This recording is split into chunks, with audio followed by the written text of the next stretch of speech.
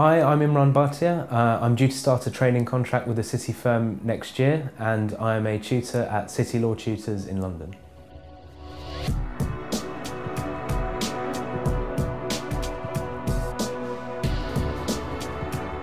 Today I'm going to talk about how to become a university lecturer. Obviously the first thing with embarking on such a career is to have a very strong academic record. You would need a 2-1 at undergraduate degree level to be able to gain entry onto the required postgraduate courses. You would then need to do a master's degree in your chosen field. This would be 1 or 2 years of study, and then do a PhD on your chosen area. This is typically between 3 to 4 years of study and also involves an individual research project. This project is to demonstrate your enthusiasm for the field you have chosen, and also involves making a contribution to the area of study. This need not be anything particularly new. It may just be expressing previous research and ideas in a new way or within a new framework.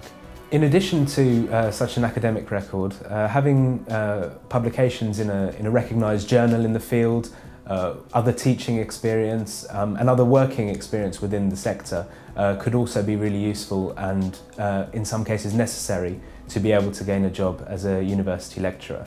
Other posts such as a post-doctoral research assistant are also very popular ways to gain entry into this field.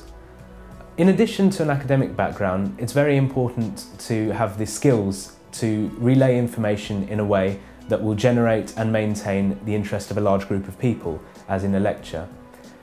So it would be worth trying to develop certain skills in conveying information in a way that will be relevant and interesting, with the use of different tools such as handouts, visual aids and examples. So to summarise, a strong academic record as well as other experience and development of other skills would all be needed to be able to forge a career as a university lecturer.